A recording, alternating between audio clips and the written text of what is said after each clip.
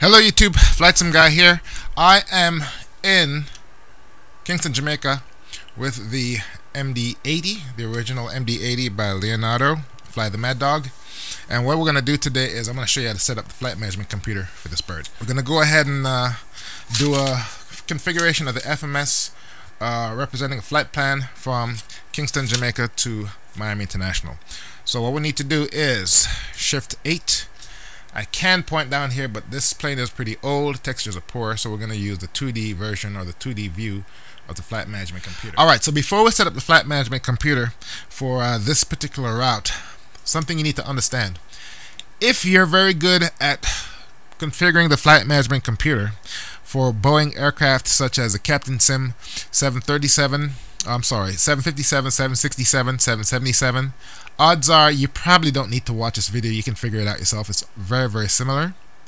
If you've never set up a flight management computer before, I recommend you view the videos that I have linked in the description below on waypoints and on SIDS and stars. You need to understand how waypoints work and how SIDS and star works before you can attempt to do this. Otherwise, the process for setting up the flight management computer for the Leonardo flythemaddog MD-80 is a lot like the other Boeing planes, and it's relatively straightforward. So let's go ahead and get started. Alright, today we're going to be entering the flight plan and configuring the flight management computer for a flight plan from Kingston, Jamaica, MKJP, and we're going to be using SIDS and stars. So the waypoints in between Kingston and Miami are TOTON and URSUS, and the SID that we're going to be using coming out of Jamaica is going to be Save M5, and the star we're going to be using going into Miami is Flipper 5. Alright, set up the flight management computer. First thing we got to do, we got to tell the plane where we are. Position init, click on this. We can use this figure, or we can use any of those figures, or you can go ahead and enter the airport right here. In this case, we're just going to go ahead and use this, put that there, copies it down, set it right there, and we're good to go. Okay, next thing we need to do is click on the route, enter our departure MKJP. By the way, the P stands for Palisados. That was the name of the airport before it got changed to Norman Manley. Destination is Miami, KMIA. This you can enter if you want, but this is optional. Here you start to enter all the waypoints in between Kingston and Miami. Now in this case, if you wanted to, you could enter all the waypoints on the standard instrument departure, the SID, the route, and you can also manually enter all the waypoints for the star, but we don't need to do that. All you need to do is enter the waypoints that represents the route, not including the SID and star. In this case, it's just 2, which is one of the reasons why I chose this. So our waypoints are Tuton, and the next waypoint is Ursus, URSUS. And that's it. Hit activate, hit execute. Now before we enter the SID and star, let's do the perfinet. In this case, cruise altitude is flight level. We're going to go ahead and set it as 32,000 or whatever your flight level is. Get this off your flight plan that you generate from SimBrief. Transition altitude is going to be 18,000 feet. Okay, now over here it's a little bit tricky, and I'll tell you why. Let's move this out of the way. The fuel quantity is shown on the dash of the aircraft. Here you have left main, right main, center. Okay, total fuel 12,600. Total gross weight 61,700. Zero fuel weight 49,100.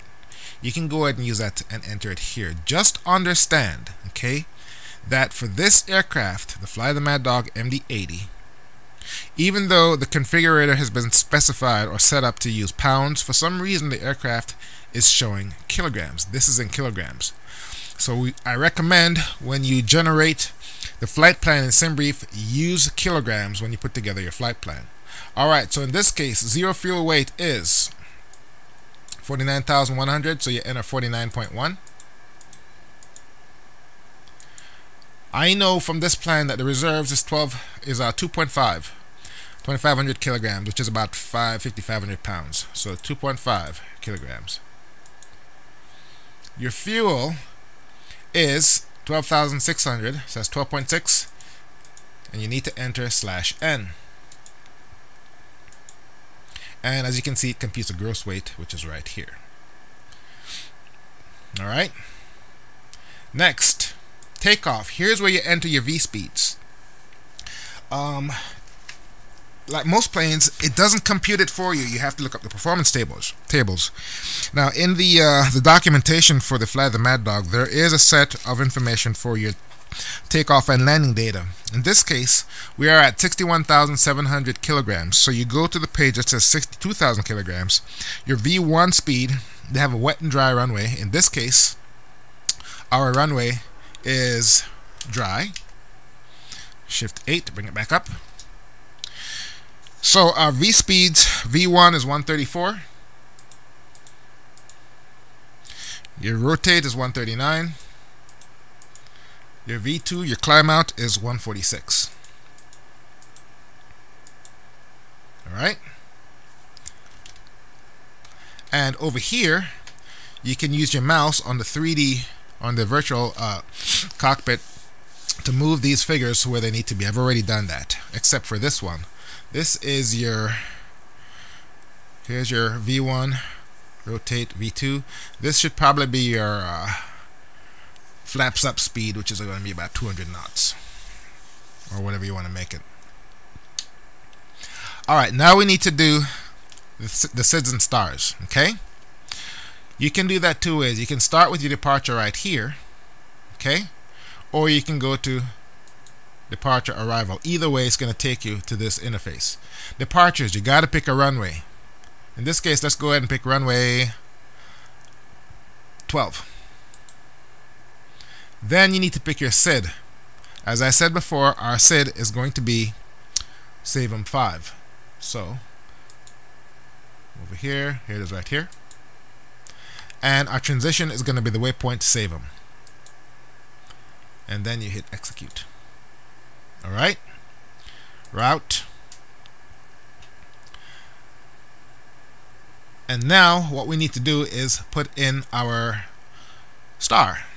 So we hit init ref, index, and what you want to do is hit departure arrival. We want our arrival. Here it is right here, KMIA. Click arrival, and let's go ahead and select a runway or an ILS. You need to select one of these, or you should. We'll do ILS 9. Okay. Our arrival, our star is going to be Flipper 5. Here it is. And our transition is going to be Ursus. Okay.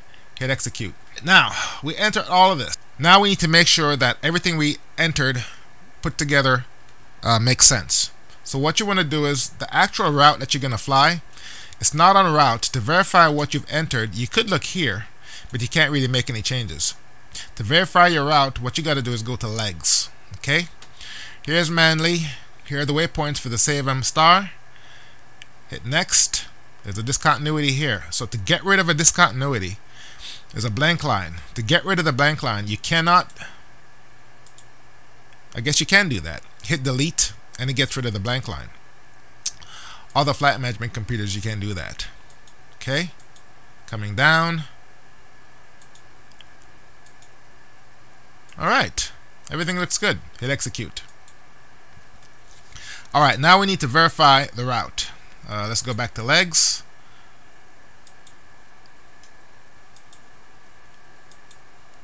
Alright, that looks good. Alright, so to verify the route, what you got to do is come over to your PFD and the HSI. It's dark. It looks like there's nothing there. It is. You just have to brighten it. Alright. And then you got to go to your EFS, which is over here. Set this over here. There we go. Set this to plan. And set this to about 20 miles. And this we can remove out of the way by just clicking on it. Alright, this is what we want. Okay? Come over here, go back to legs.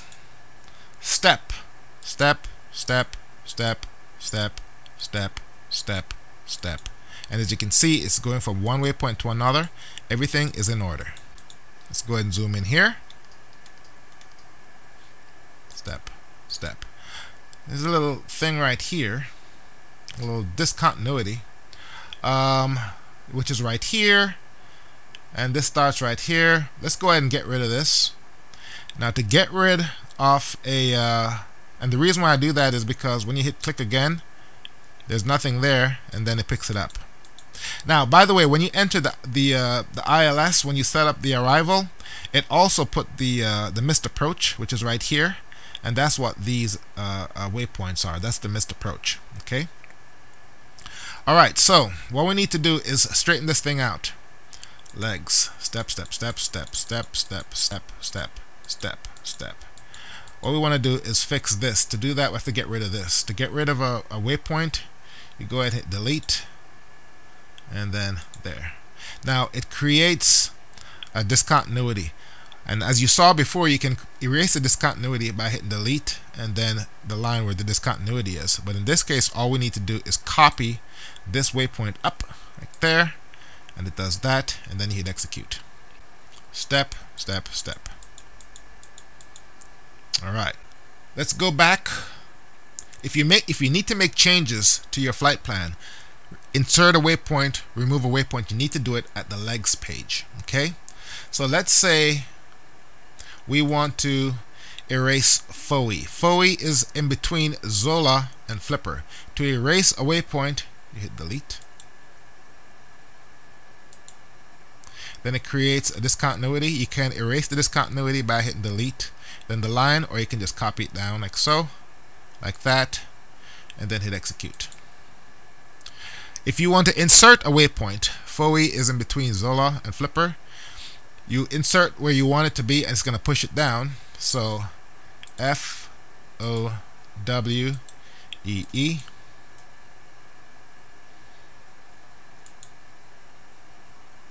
And here's a discontinuity. And this time, I'm going to erase it this way. Then you hit execute.